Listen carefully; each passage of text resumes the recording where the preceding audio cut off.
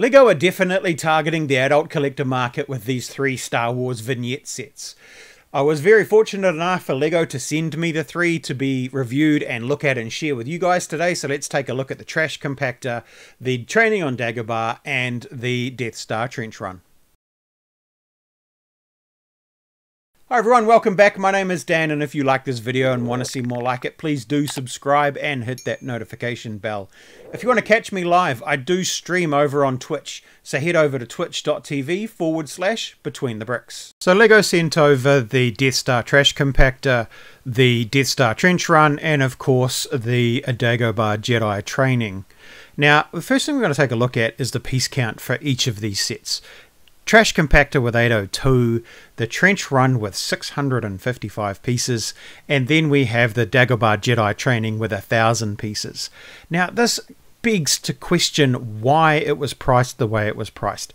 With the Trash Compactor priced at $159.99 New Zealand dollars, compared to the Death Star Trench Run with 200 less pieces at $99.99. It just doesn't make sense. And even if we put in the 1,000 piece Dagobah Training, which is cheaper than the 802 piece Trash Compactor, I don't believe that the 2 extra figures can make up for that kind of price. Let me know what you think in the comments. So aside from the price, these sets are very displayable. They look great when they're all together, and to be fair, I think they would look fantastic on a shelf in the office.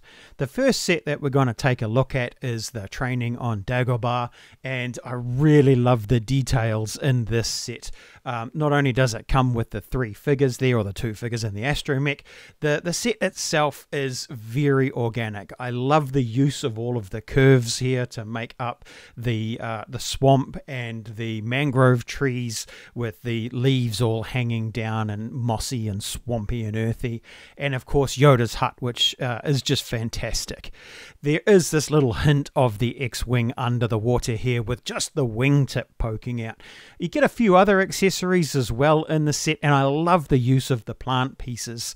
You can have a little bit of a sneak peek in the back here of Yoda's hut. It does come with Yoda, of course. Then you have Luke, and we also have the R2-D2. So the 2 tiles here are in fact printed, the 2x4 and a 2x6 there. And when we take a look at the minifigures, you can see Luke has a printed torso and legs, Yoda with the printed torso, and a brand new R2-D2 here with a print on the front and the back, and it's all muddy and dirty because he's been in the swamp. Yoda has some hair prints there, and Luke has an alternative face and printing on the back.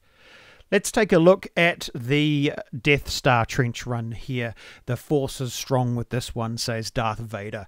You can see that this is just a snippet of the trench, and this is the most beautiful X-Wing in microscale that I have ever seen to date yet. It is very cleverly built from the top and the bottom. The wings are open in the X formation. They do not close into the closed formation. It is being chased by the 3 TIE fighters. We have Darth's TIE fighter, and then we also have the other 2 TIE fighters as well. They are both the same build, and Darth's has that nice rounded wings just like he does in the film. The detail here on the Death Star Trench Run is amazing. It is made up of a lot of very, very small pieces to get that greebling effect, and it is done to perfection. It is a little bit tedious to put together, but it does look fantastic, and the textures are amazing. I really liked how the whole thing looks quite realistic and has enough depth and detail to it to give it the Death Star feel. It really does feel like you are in the trench.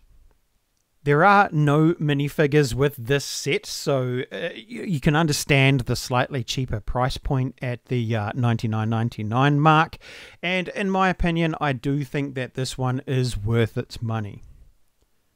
And last but not least, we have the controversial set of the 3, the Death Star Trash Compactor. I do feel like this one is overpriced at $159.99. It has 200 less pieces, but 2 minifigures more than the training on Dagobah, but I don't feel like that price disparity matches what you're getting dollar for dollar. I do love the scene. The scene is fantastic. It's very iconic. Everybody remembers this scene from the film. The minifigures are great, and the little setup on its own is actually quite cool. I do love the fact that you can manipulate this one to open and close, and when you pose the minifigures, they all stay in place, and you just move it backwards and forwards. When you spin this one around, there is a very, very little bit of detail on the back. You've got the 2 droids standing outside the door, and that is a reverse tile that is printed.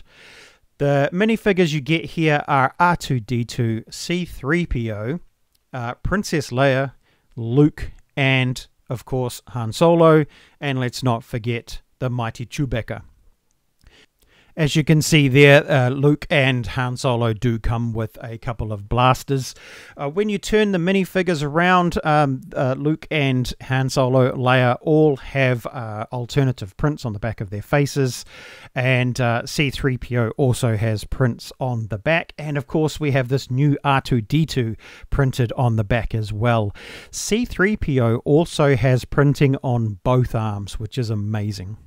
So there you go. Those are my thoughts on the 3 Star Wars vignette sets. Again, got to give a big shout out. Thanks very much to LEGO for sending them out. It's really appreciated. Gives me the opportunity to build and share it with you guys. Please let me know what you think of them in the comments below. Are these going to be sets that you're going to pick up, or do you agree with my comments about them being slightly overpriced? I'd love to hear your thoughts. Again, thank you so much for watching.